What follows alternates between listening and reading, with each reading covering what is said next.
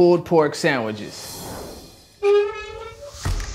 Hi, I'm Jonathan Jones, founder and pitmaster of Smokin Hope in Phoenix, Arizona. Our mission is to spread hope through the love of barbecue. Today, I'm gonna be showing you how to make pulled pork sandwiches. So we're gonna be starting off with an 8 to 9 pound pork shoulder roast, olive oil, salt, coarse black pepper, onion powder, garlic powder, paprika, chipotle powder, and of course, because it's backyard barbecue style, you gotta make sure that we include brown sugar as well, just like that. I typically like to let this sit overnight. Bare minimum, at least let that rub sit in for 30 minutes. So place it on the smoker, just like so. And we're gonna let this smoke for a good 3 to 4 hours at 275. Big secret about barbecue is the fact that if you're looking, you ain't cooking. Don't try to check on it too much. Let the smoke do what it's supposed to do. All right, pork shoulder sitting at 165. We're gonna go ahead and just pull this off. Place that into an aluminum pan. Get it covered up with some foil. Put it right back on the smoker. Close that lid. So our pork shoulder has hit 200 degrees internally. Just gonna pull it off. Oh yeah. Gonna let this pork shoulder rest for about an hour before we pull it apart and start making our sandwiches. You know this thing is done to perfection when you can tug on this little shoulder blade bone and it just comes right off of the meat there. And then from there, I just dive in and get to shredding this pork apart.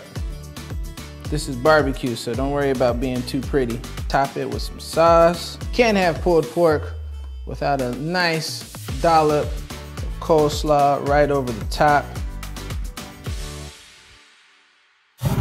My love of barbecue started as a young kid. My family, we always had cookouts and barbecues. Later on in life, when I started a family, I wanted to be able to create those same memories. I'm still at it today, but I'm just doing it for the community now. Back in 2018, my wife and I were having this huge party.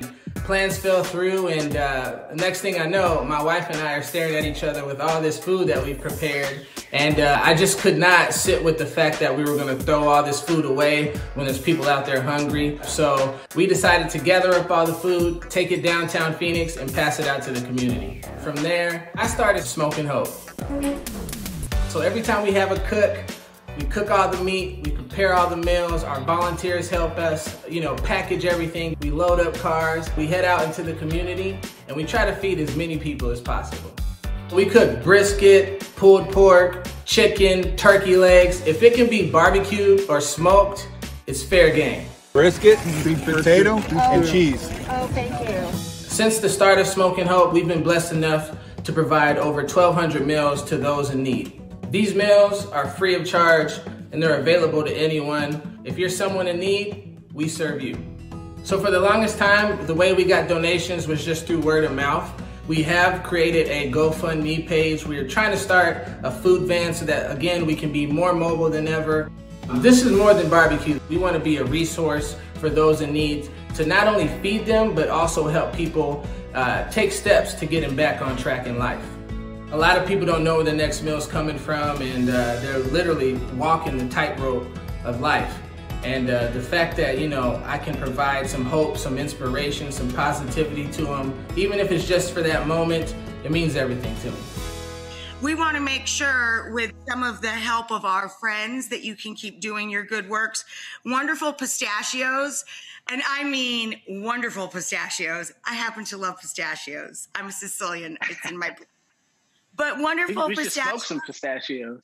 Yes, heck yes, heck yes.